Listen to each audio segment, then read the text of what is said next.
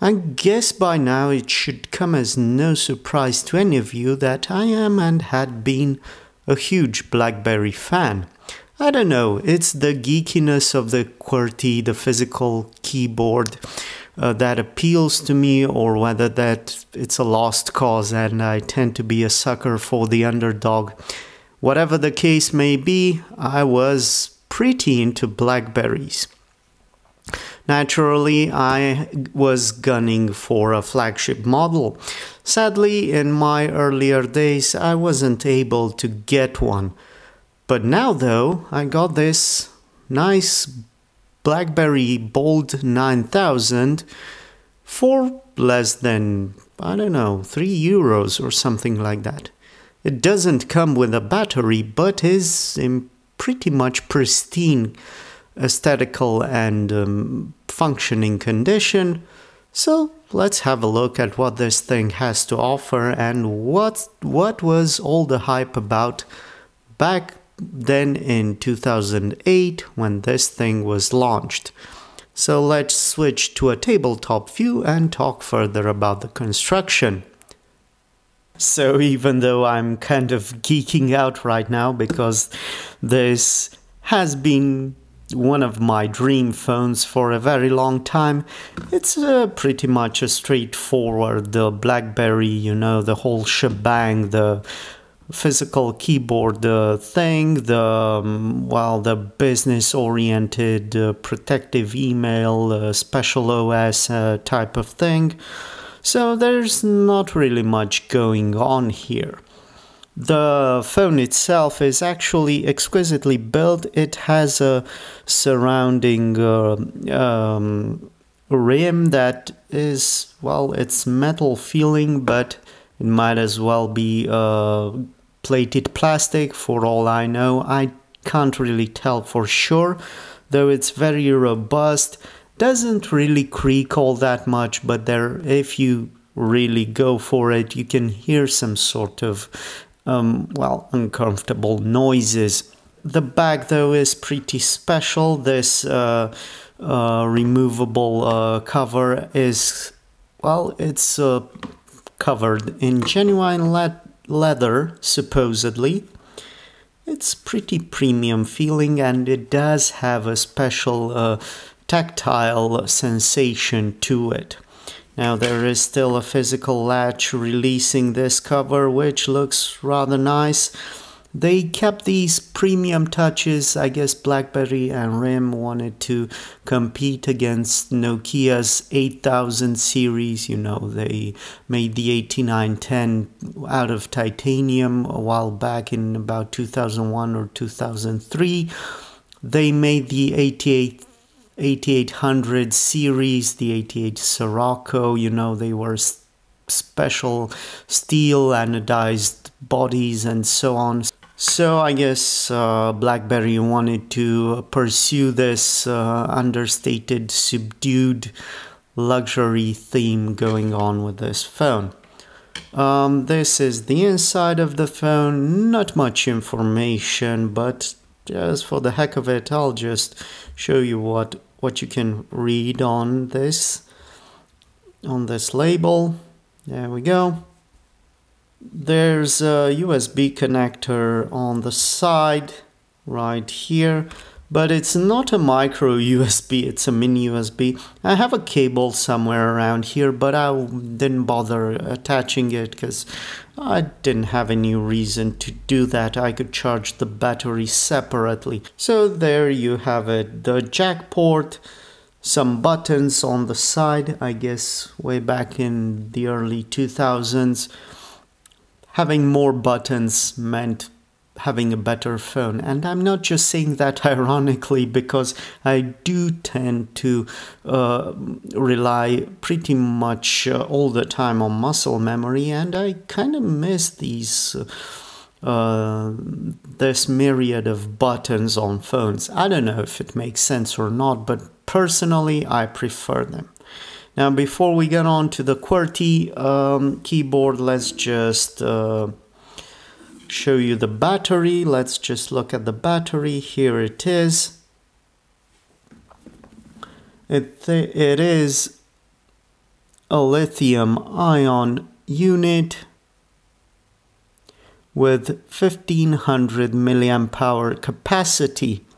So a pretty capacious and reliable battery from Blackberry. I have a SIM tray I have a SIM card that I have attached to the phone. So let's just turn it on and see whether this thing actually still works, because RIM announced they stopped offering support for the phones early in 2022. So I'm kind of curious if this thing still catches a signal and you are able to use it as a proper phone in 2022. Might just be tempted to switch to it for a couple of days just for the sake of nostalgia. So I inserted the battery and the thing is actually booting up, though it might take some time for it to properly start up. In the meantime, I can tell you a bit about this device. So it was launched in 2008. It was a pretty important launch, and in 2008, yes, there were smartphones, and yeah, the physical keyboard was going the way of the dodo. But a lot of people thought way back then that fully fledged touch screen smartphones were really a bit too trendy, a bit too hip, and lacking the sobriety and the dependence needed in a business environment. So BlackBerry were still riding the wave pretty hard back then. So it's a really compact phone at 114 by 66 by 14 millimeters in dimensions. It weighs 133 grams, which is pretty okay-ish, I guess. I like the heft of it. I like it's a bit weightier than my other BlackBerry 8520. This one, by the way, feels very flimsy by comparison. The operating system is naturally BlackBerry OS. So we have 128 megabytes of RAM with 1 gigabyte of storage, 624 megahertz CPU, but I guess that's a single core. There's a main 2 megapixel camera on the back, though no autofocus, I suspect. We'll test that later on.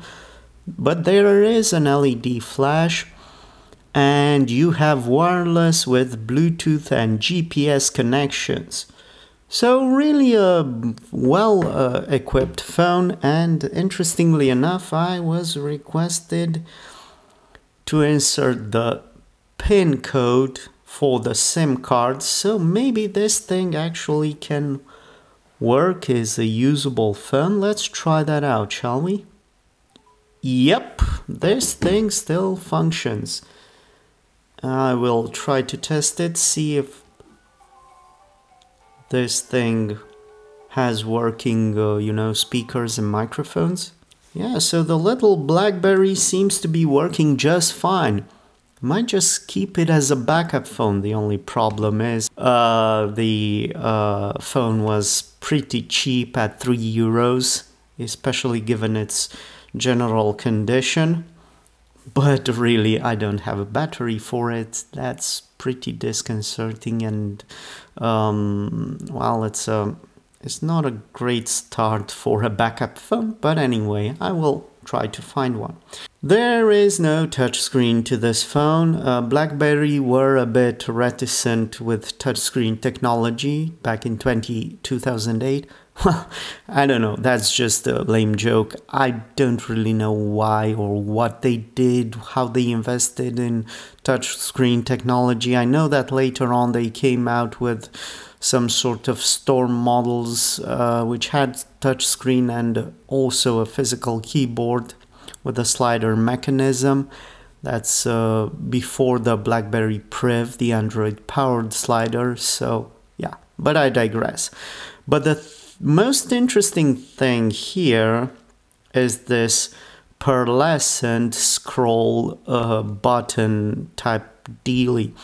Most people don't like them because they tend to accumulate grime and debris and lint from your pockets and stop working, but essentially is the same mechanism as you would find in a ball pointer mouse, you know, the pre-infrared sensor mice that you had on your PC. Now, the most alluring, and for me this is just, I can't really believe how infatuated I was with this QWERTY keyboard, yet I sort of get why I felt that way. So here is a new email, and I will try to write as I go along and speak. I will try to write as I go along with my speech. Let's see how correctly I have written this down. So I don't know what you think or how you feel about this QWERTY keyboard, but to me this result is actually quite astonishing. I'll tell you why. First of all, I haven't gotten my hands on a Blackberry and written a message on it for more than 5 years now.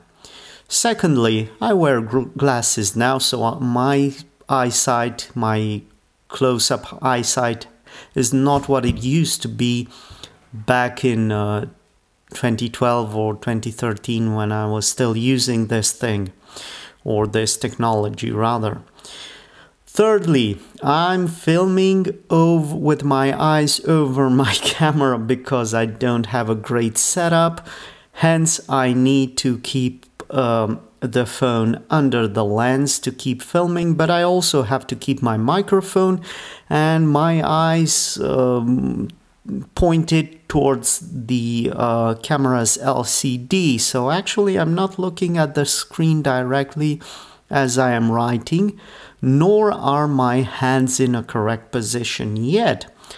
I have been able to write down this message with fairly ease and dexterity, and any error I made was due to my misspelling and not my actual mechanical inputs that I sent to the keyboard. I always knew where the keys were instinctively. This is a trademark, a pattern of Blackberry designed keyboards. You always knew where the keys were, like when you are using a laptop keyboard or a desktop keyboard.